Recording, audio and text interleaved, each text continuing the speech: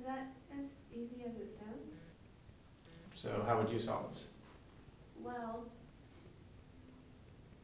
so if they crossed a true breeding wild type with, now notice they didn't cross the true breeding wild type, they crossed a true breeding thin stems. okay, To a wild type. to a wild type,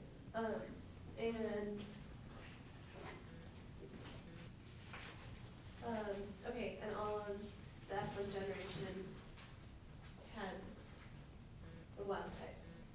Right. So then you would know, I mean, you already know that the thin stem is recessive, right? I think we know that thin stem has to be recessive, that's right, but how do we know that? Because it's true breeding, and it doesn't.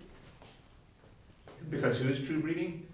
Because the thin stem is true breeding, and it doesn't show the thick stem phenotype. So are you saying that thin is dominant or recessive? Is recessive. No. That's a little funny to me. I would think that if they're all true breeding, it would seem more likely that they would be dominant. All right. Well, let's go through that together. I think I'm getting confused by wild. Right. So let's take this step by step. Okay. First of all, what does wild type mean? I thought it meant that you know that it's homozygous. Let's clarify that. Yes. Wild type just means the most common phenotype. Oh, okay. Wild type just means the most common phenotype. It doesn't tell you anything about the genotype. So you can tell whether something is wild type or not just if you're a good biologist and you go out and do a survey and you see what the wild type phenotype is. So wild type refers to the phenotype, not the genotype. You can see that from the terminology here. Thick is a phenotype, not a genotype, right? So wild type is just the most common phenotype, and then mutant is the other phenotype that you're focusing on. Mutant is the less common phenotype. So all we're saying here is that when you go out and survey nature, they're mostly thick stems. And it's rare that you come into a thin stem. But doesn't that insinuate dominance?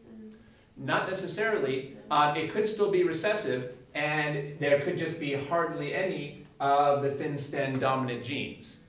So so I think you're probably right that maybe the wild types are usually dominant, but they don't have to be.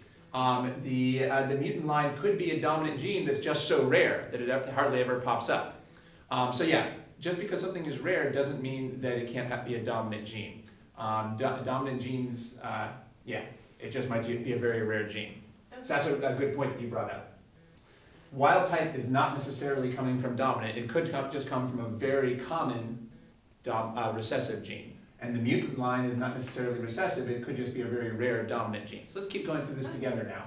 Now, one part of notation that's worth mentioning is that, so we're not using the Mendelian symbology anymore. Mendel had symbology of uppercase and lowercase letters. Uppercase for dominant and lowercase for recessive. But we're not using Mendel's symbols here.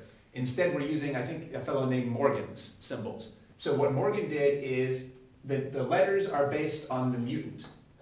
So TS here stands for thin stem, although unfortunately this starts with a T too. But anyway, TS here stands for thin stem, and then the wild type has a plus. Maybe you've seen that. Yeah. So the plus means the wild type, no plus means the mutant. But again, this doesn't tell you anything about who's dominant and who's recessive. This doesn't tell us who is dominant and who is recessive. Okay. Now we're just going to have to figure out one thing at a time. Here we have some true breeding thin-stemmed plants. Right. Now, does that tell us whether the thin trait is dominant or recessive? No, I think it just tells us that it's homozygous, right? It just tells you that these guys are homozygous. That's a good point. I wasn't thinking about this. They have to be homozygous because if they're heterozygous, then every once in a while the two recessive genes will get together and give you a different outcome. So we know that these are homozygous, so I'm going to write that down. Or maybe I'll write it down like this. Now, just say they're homozygous. But we don't know. Well, wait. If they're homozygous, they must be homozygous for the thin stem trait, right? So we know that the genotype here must be thin, thin. But we don't know whether this is dominant or recessive.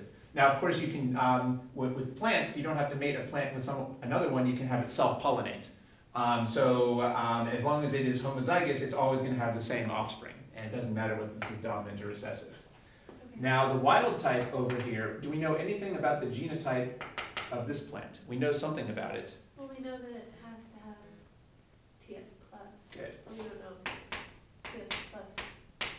But we don't know this one. Right. So we know that it has to have at least one TS plus allele, but we don't know what goes over here. Yeah. So then we go to first generation. Now, all the first generations have fixed stems. That, I think, tells us what goes here. Yeah, that it's got to be homozygous. It's got to be two TS pluses. Yeah. That's right. Because if this was a thin stem gene, then every once in a while that would meet up with a thin stem from here, and we would get a thin stem over here. Yeah. So the fact that all the offspring have thick stems tells us that this must be homozygous for the thick stems. Okay. Very good. So you see how we're figuring out one step at a time.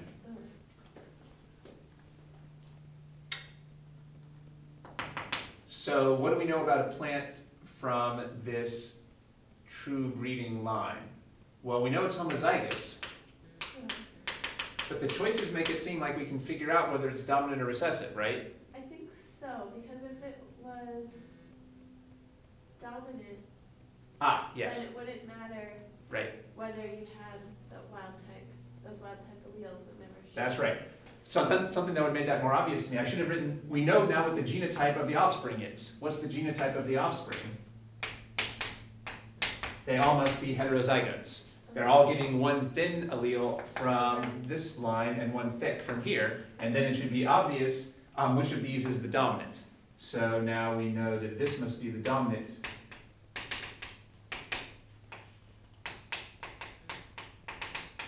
allele, because we know that the phenotypes are all thick. This must be recessive. So we decided they're all homozygous recessive.